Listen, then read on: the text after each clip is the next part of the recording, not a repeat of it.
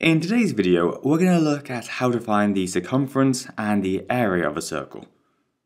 First though, we need to recap a few key terms, namely circumference, diameter, and radius. The circumference of a circle is the curved line that makes up the outside boundary of the circle. Meanwhile, the diameter is a straight line that passes from one side of a circle to the other side, and importantly passes through the center. And the radius is a straight line that passes from the center of the circle to the circumference. So it's basically just half the diameter. Also, we represent the circumference with an uppercase C, the diameter with an uppercase D, and the radius with a lowercase r.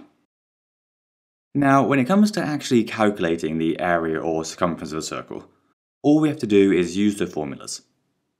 For the area, the formula is A for area equals pi r squared, or pi times r squared.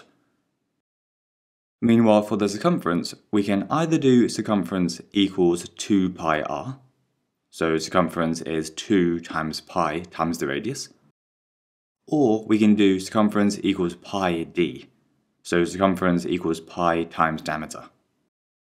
The important thing to notice here is that these two equations for circumference both mean exactly the same thing, because 2 times the radius is the diameter. So if you have the radius, then you can use this first form, and if you have the diameter, then use the second one. To see how the equations work, let's take this circle here and try to calculate its area and circumference. We can tell from the diagram that the radius of the circle is 4 centimeters.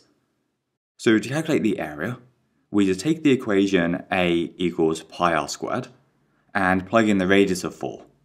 So area equals pi times 4 squared, which is pi times 16. If you haven't heard of pi before, it's nothing complicated, it's just a specific number. Weirdly though, it's an irrational number, so it actually goes on forever. If you have a calculator, you can just use the pi button and do pi times 16. Otherwise, we normally round it to 3.142, and so you'd have to work out 3.142 times 16 by hand, which is kind of tricky, so most of the time you just use a calculator. Either way though, we should end up with 50.3 if we round it to 3 significant figures. And remember, the units here would be square centimeters, because it's an area. If we move on to finding the circumference, this time we're going to have to use one of these two equations. And as we already know the radius, we may as well use the top one. Circumference equals 2 pi r. Then, like before, we just plug in our values. So circumference equals 2 times pi times 4, which if we put it into the calculator equals 25.1 centimeters. Also, just to show you how it works, if you wanted to use the bottom equation of circumference equals pi d instead, then you'd just have to work out the diameter first. And remember that the diameter is just 2 times the length of the radius. So if the radius is 4 centimeters, then the diameter is 2 times 4 centimeters, so 8 centimeters.